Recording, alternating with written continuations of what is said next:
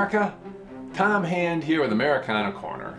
Today we are talking about the Siege of Boston. The Siege of Boston was the longest in our nation's history.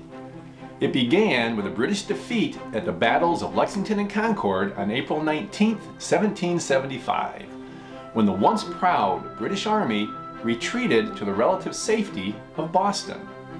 2 months later, the Redcoats' costly victory at Bunker Hill caused English commanders to reconsider any attempts to break out of the city. Surrounded by 16,000 determined militiamen, the British were locked up tight. However, without long-range artillery, the Americans could not force the British to evacuate Boston.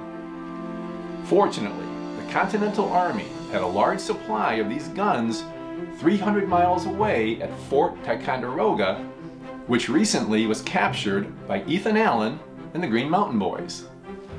Henry Knox convinced General George Washington to let him go to Ticonderoga and bring the guns back to Boston.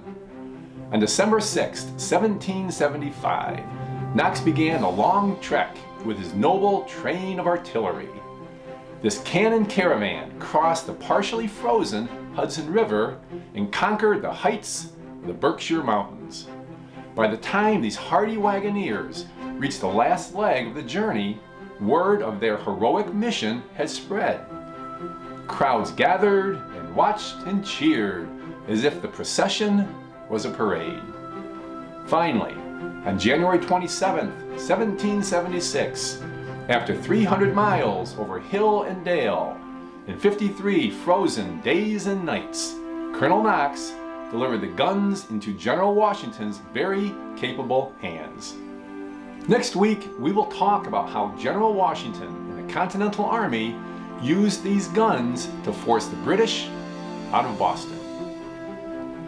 Until next time, may your love of country lead you.